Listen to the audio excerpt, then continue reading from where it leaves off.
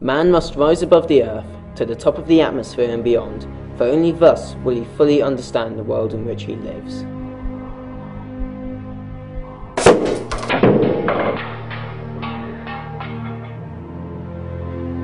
To release the same amount of energy by nuclear fusion as that released by the previous explosion, we would only need to fuse 365 nanograms of hydrogen.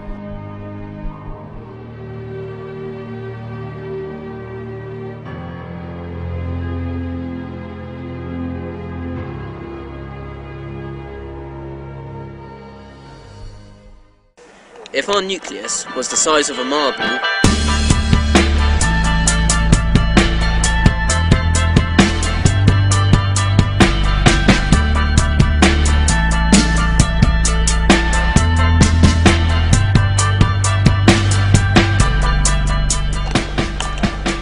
our electron would be the size of a single grain of sand, over a kilometre away from our nucleus.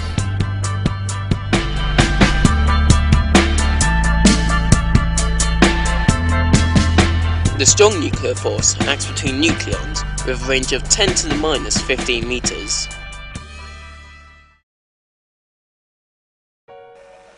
Well, what is nuclear fusion? Nuclear fusion is a process where light atomic nuclei bind together to form heavier nuclei, releasing energy. And this process only occurs naturally in places like our Sun, where gravity generates immense pressures and temperatures, which gives particles like protons enough kinetic energy to overcome the electrostatic repulsion between them until they get close enough whereby the strong nuclear force takes over and binds the nucleons together. Our Sun is made of 75% hydrogen, 20% helium and the rest heavier elements. Positrons and neutrinos are also found in the Sun since they are products of nuclear fusion. The first stage of nuclear fusion involves the collision of two hydrogen nuclei. One of these protons then undergoes beta plus decay to form a neutron, a positron and a neutrino, of which the latter two are emitted from the nucleus. Deuterium has now been formed, an isotope of hydrogen, which then collides with another proton to form an isotope of helium and emission of gamma rays. This nucleus then fuses with another helium-3 nucleus to form helium-4, along with the emission of two protons from the nucleus. The physics at the centre of all this can be considered using the most well-known equation in the whole of the history of science. E equals mc squared, Einstein's mass-energy relationship.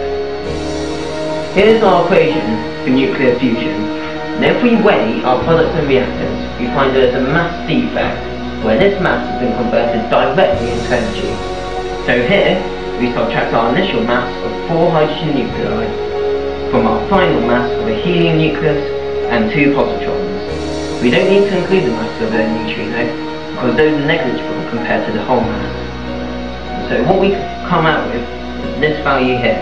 It's a small mass, but when we multiply it by the speed of light squared, it shows us how much energy we release in nuclear fusion. Now, since the speed of light squared is such a big number, we only need to fuse a small amount of mass to release a large amount of energy, and it is equivalent to 29.14 mega electron volts. Without nuclear fusion, the stars would not shine, life on Earth would not even exist, nor the great minds who seek to understand it.